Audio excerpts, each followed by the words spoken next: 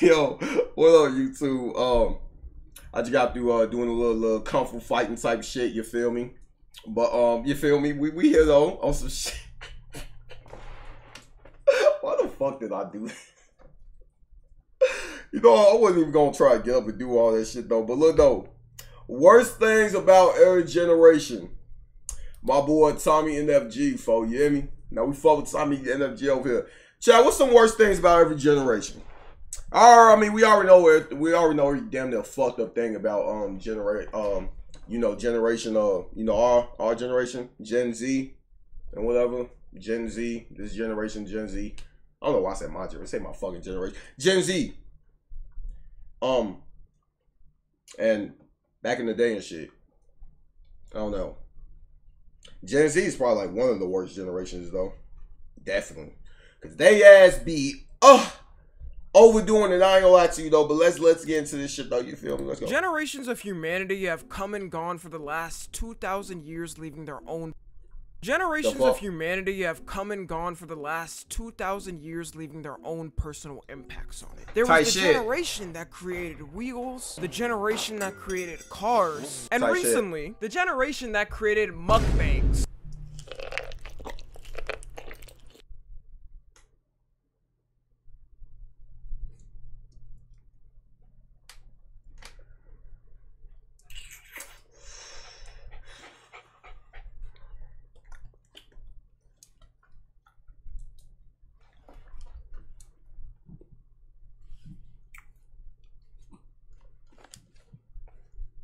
You see his shit, Rico?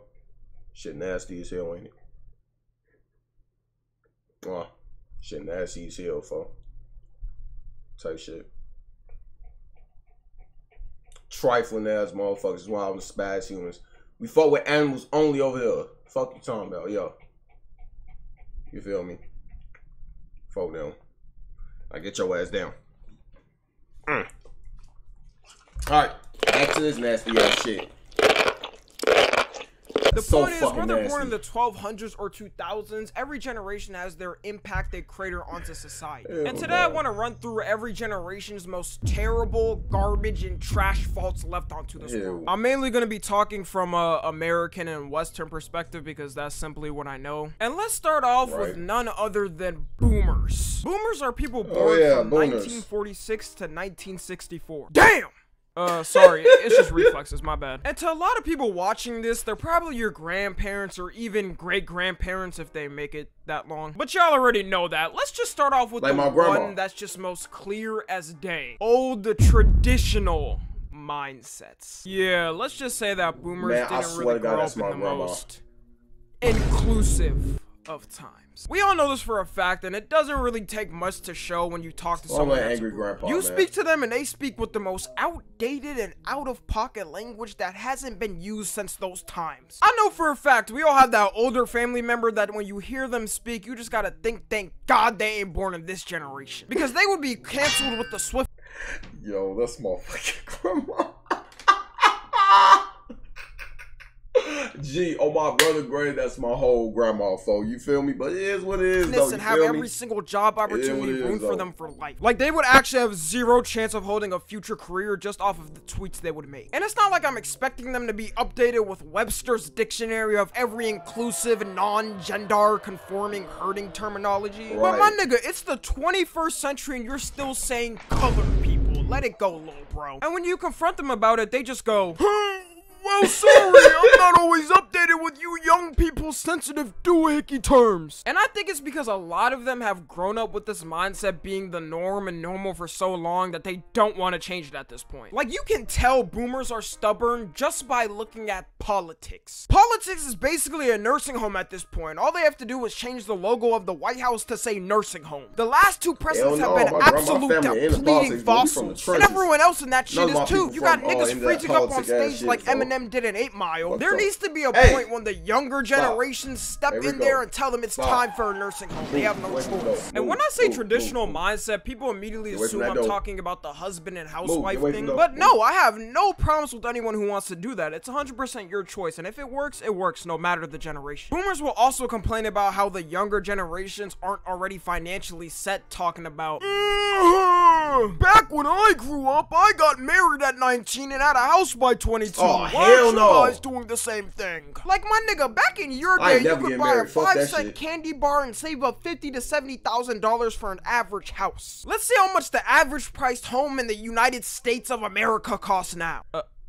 Oh. Damn.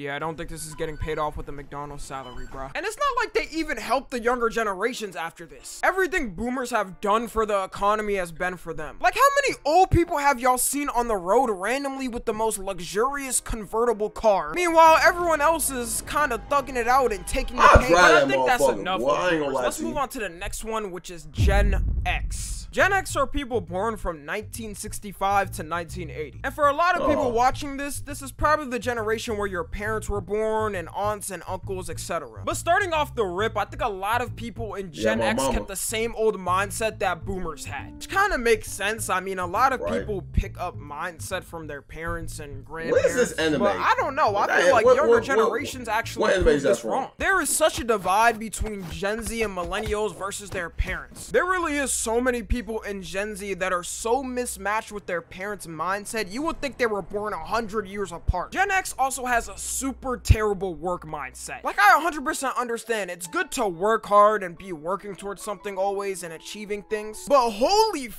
you can at least give yourself some time to Yo, I swear to God, that's my mom. Yo, that's my mama phone. I be hating when she be doing that shit. I be telling her ass to chill, boy.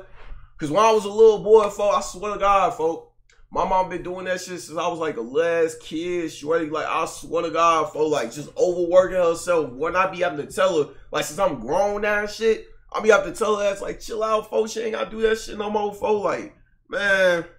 Breathe and enjoy the fruits of your labor. It's like some of them got a David Goggins motivation speech on loop 24/7. Them niggas would rather die at work surrounded by coworkers than die around their family. There's so many Gen X people that will complain about the younger generation's work habits and be like, I've been working 7 days a week, 80 hours a week for the last 15 years of my life, and y'all have the audacity to complain? Like, yes, my nigga, I am complaining. I don't want to do that. I want to enjoy life with family and friends. I got a solid 80 to 90 years of my life, my guy. Like, just because you were taught to do this as the norm back then doesn't still make it okay. I personally think it's just weird to them that the younger generations decided to not do it and try to change that attitude at least. It's also annoying that they aren't the most tech savvy people. And obviously boomers are the same way, tech savvy at all. Running companies and shit now are Gen X. So they have to be caught up with the technology to keep up with the times, but they're just not there and are absolutely stubborn about it too. It's like they're too skeptical to have anyone else younger help them with it. Their imaginary fear is they hire someone younger, have them help them. The younger person accidentally falls asleep on the job watching Ice Spice twerk compilations, and the company's servers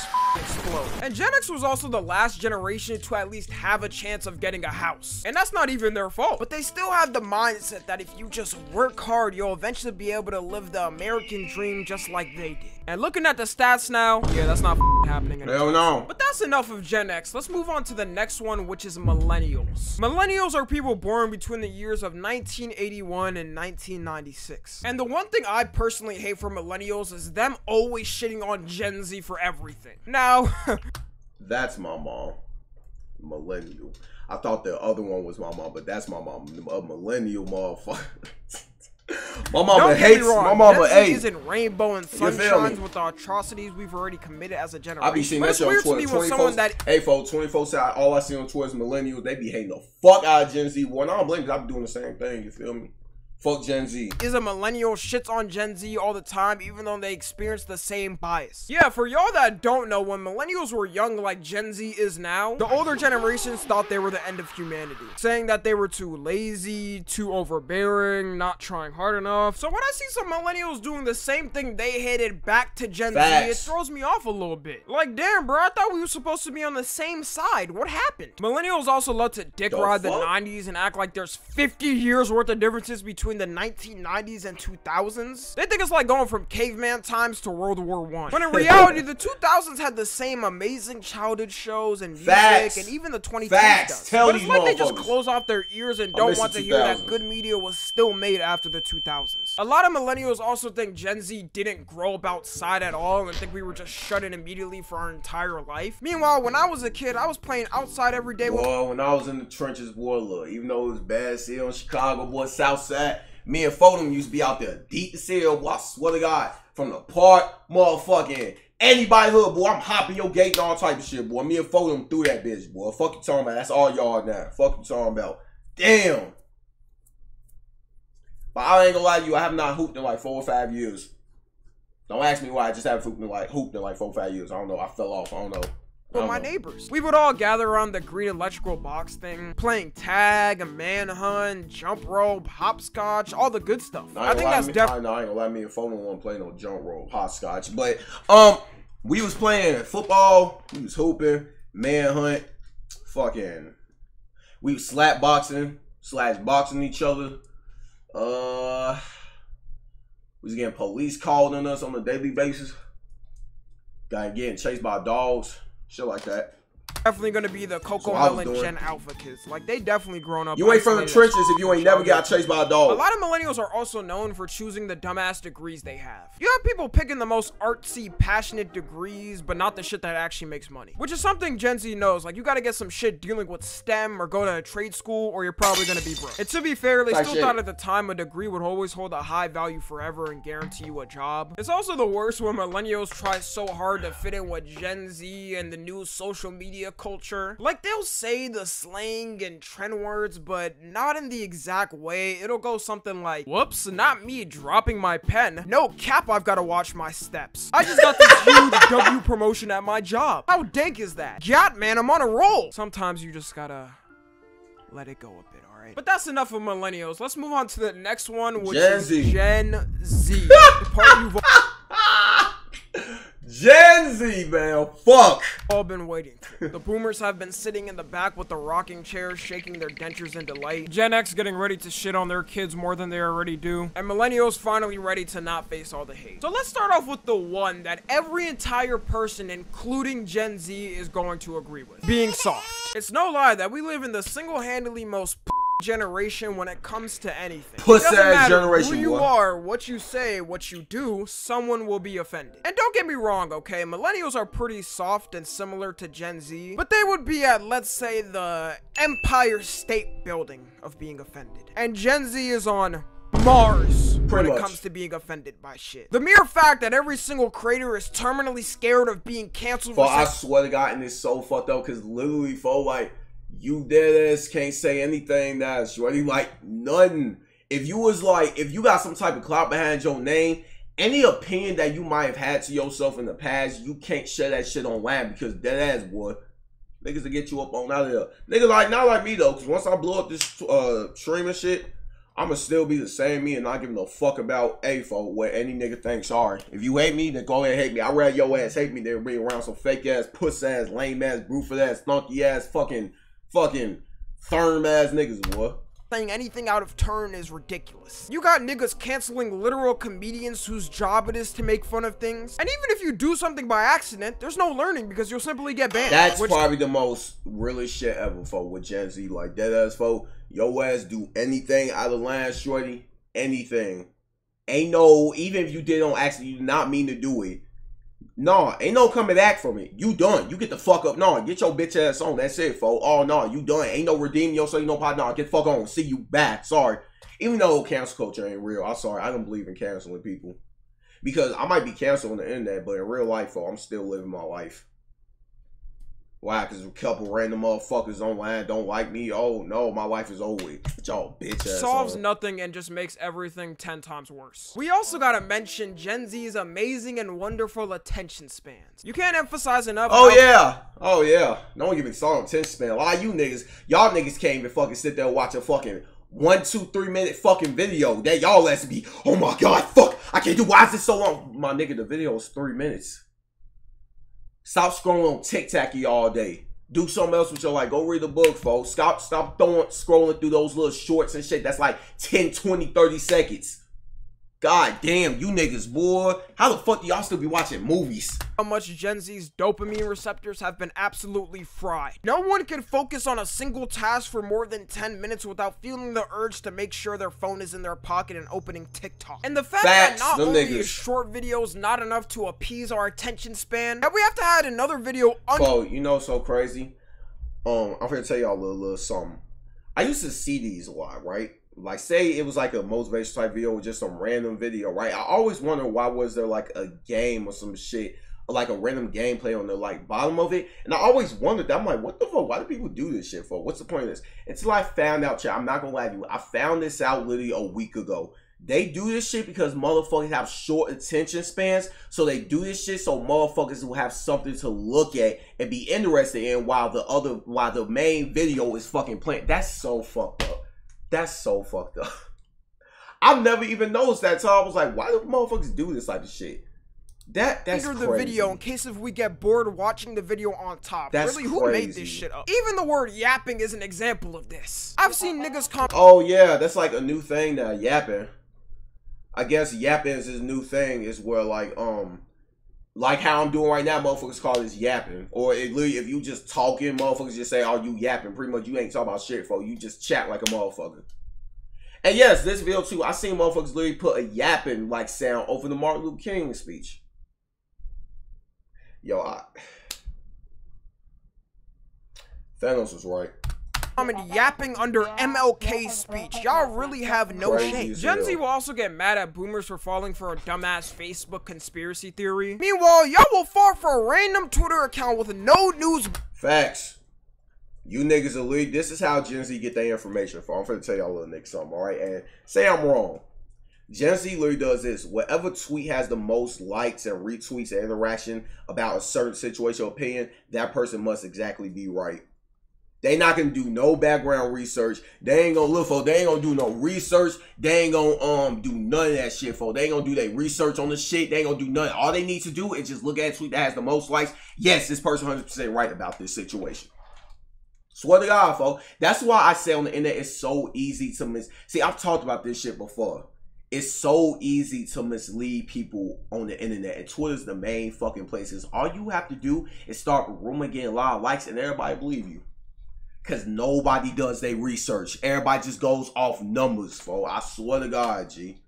Fuck you talking about? Backing, tweeting out that a celebrity died 2 minutes ago. It's crazy how fast we just spread things around without factually checking if it's true. And Gen Z 100% has the means to do it. We were born with the internet in the palm of our hand. This is another no-brainer, but the amount of attention seekers in Gen Z has triumphed every single other generation combined. It's 100% because of the internet and how fast things spread, but it's put a bad name on everyone else that's normal. Like a boomer will see one of y'all harass a random lady on the street daily for clout. No wonder they think we're useless. It's probably their one Facebook post they see before hitting a 16-hour-old person nap. Another thing is weird styles, and it's not like other generations didn't have weird styles, but the birth of the word aesthetic took it to another level. Y'all will make anything in— Fo, I swear to God, Fo, that's another thing that's like wrong with like this whole generation that we living in right now. Like, y'all kids will literally like call anything aesthetic or call it fashion, boy. I swear to God, like,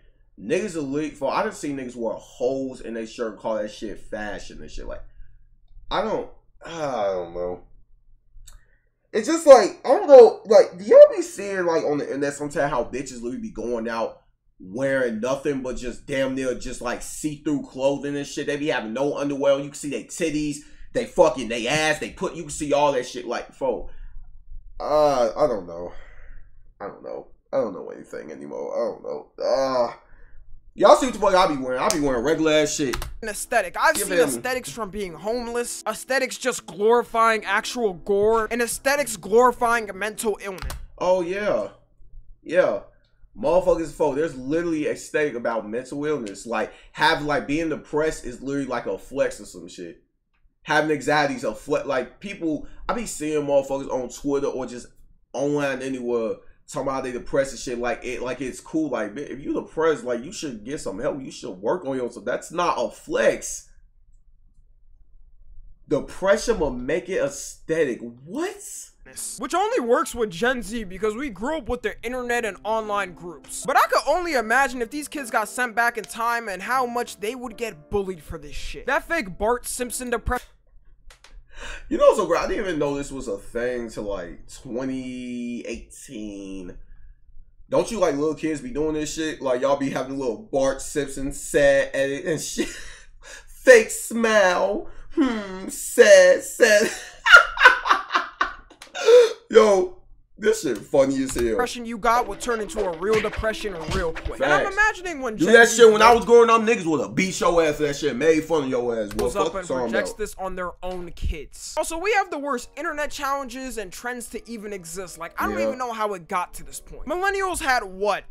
Planking and the cinnamon challenge as their most dangerous things? We've got the blackout challenge, the lick a toilet seat challenge, and whatever random thing people come up with to do. Like, I really miss when the internet had positive challenges. When's the last time we had an ice bucket challenge or something? But wrapping things up, I miss them days, man. Ice bucket challenge. I really miss them days. You know what's so crazy? I was supposed to do the ice bucket challenge years ago. I remember I wanted to do it, but I never got around to doing it though. I miss them days. Generation, whether old or new, is going to have their impact felt for centuries to come. And I know I shit on every generation is kind of fucked up if you think but about don't it, get me wrong, most people are pretty normal and good regardless of when they were born. Every generation has things they've done that have helped the world in some way, and I made sure to leave this message at the end just to see which generation will get triggered the most in the comments before finishing the video. Follow me on Twitter, Instagram, and TikTok. As always, I love you guys consensually. And until next time, I'm out. Oh, phone no. Tight shit though. Tight shit. Shout Tommy and FG. You feel me? Shout Tommy and FG. Fuck, man, I should say fuck every single generation. I don't fuck with none of you bitch ass niggas. I'm gonna be real. I don't fuck with none of you hoe ass niggas, man. Especially generations. Especially Gen Z. Ugh. Now that shit, ugh. I don't really fuck with Gen Z. I'm gonna be real. I do not fuck with them niggas at all. But WV though.